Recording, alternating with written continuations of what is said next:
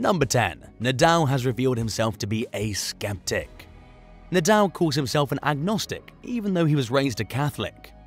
Being a Spaniard, it's normal that Nadal would come from a Catholic tradition, which he does. But he revealed he does not practice the faith anymore. He's more of a skeptic these days. Number 9. At the age of 8, Rafael began practicing with his left hand. Rafael began practicing tennis with his left hand at the age of 8. Under the watchful eye of his coach and uncle Tony Nadal, he encouraged Rafa to dedicate a portion of his practice time to isolating the use of his left hand after seeing how Rafa used two hands on both sides of his forehand swing.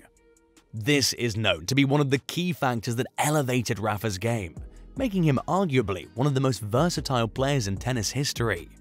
Number 8. Nadal was also good at football.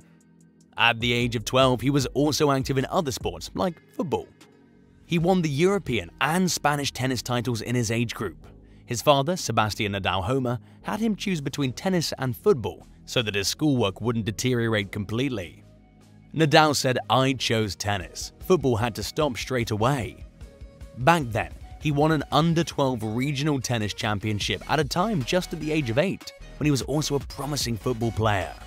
He idolized the Barcelona striker Ronaldo as a child and, via his uncle, got access to the Barcelona dressing room to have a picture with the Brazilian. Number 7. He's an admirer of the football clubs RC de Mallorca and Real Madrid.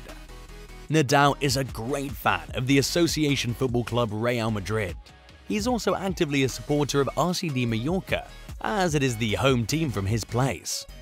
On July 8, 2010, it was reported that he had some shares of RC de Mallorca, his local club by birth, in his possession to assist the club from debt. He reportedly owned more than 9% and was offered the role of vice president, which he dropped. He remains a passionate Real Madrid supporter. He's as merengue as Real Madrid icons Raúl, Iker Casillas, and Alfredo Di Stefano, wrote the ESPN.com writer Graham Hunter.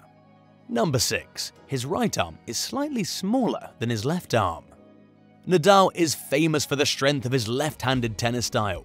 Whereas there is an imbalance between how often he uses each arm, the muscles have developed differently. Thus, his left arm, measured around the largest part of his bicep, is 4 centimeters larger than his right. Despite being left-handed while playing tennis, Nadal is noted for being right-handed while doing everyday things, such as golf and writing. Number 5. The current net worth of Nadal is around $200 million. As of 2022, the net worth of Rafael is more than $190 million. He's one of the highest paid tennis players in the world. He comes third in all-time winnings in tennis history with over $125 million. Only Djokovic, with nearly $147 million, and Federer, with just under $131 million, have gained more winnings money. As of today, his total prize is worth $127,121,390. As per sources, he's gaining more than $13 million annually from his sports career. Since 2006, Kia Motors has sponsored him and has shoe and clothing endorsement deals.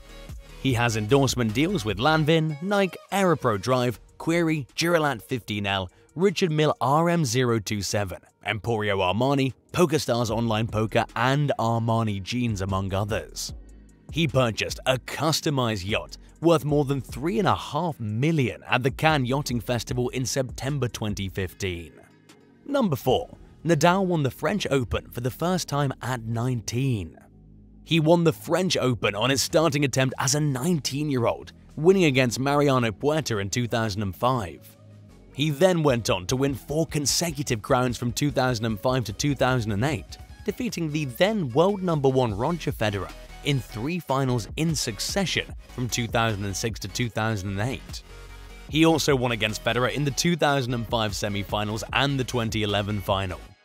This makes Nadal the only player to beat Federer in 4 finals at the same major.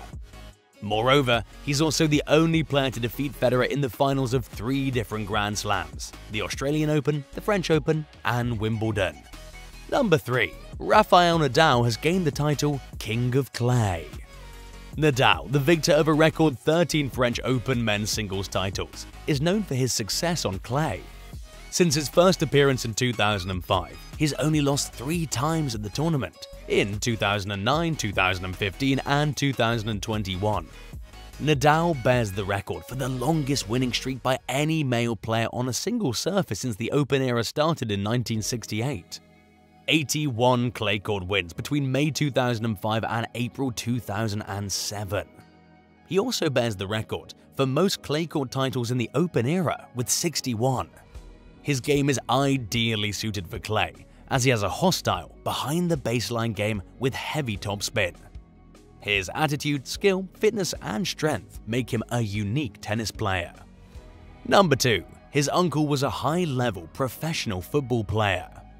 His uncle Tony might be popularly known for his coaching, but he has another uncle named Miguel Angel Nadal, a retired professional football player. He played for RCD Mallorca and FC Barcelona at the club level and earned 61 caps with the Spanish national team. His uncle Miguel became an assistant coach under Michael Laudrup. Miguel Angel is probably best known for his penalty miss in the quarter-final shootout, which made Spain crash out to host England at Euro '96. But that's not what rankles with him.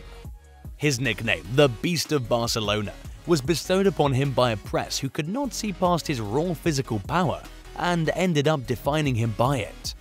A fate perhaps that seems all too well known to Rafael, and may have even given the motivation for his finesse-fueled return to prominence in tennis. Number 1. Nadal won the Monte Carlo Masters for 5 consecutive years. Nadal won the Torneo Conde de Gordo in Barcelona and defeated 2004 French Open runner-up Guillermo Coria in the 2005 Rome Masters and the 2005 Monte Carlo Masters finals. He beat Federer in the final of the Masters Series Monte Carlo in 4 sets in 2006. Coming up, he defeated Federer at the Monte Carlo Masters for the 3rd year straight, taking his Open-era record 4th consecutive title in 2008. In 2009, he began his European clay court season at the Monte Carlo Masters, where he won against Novak Djokovic to win a record 5th consecutive singles title.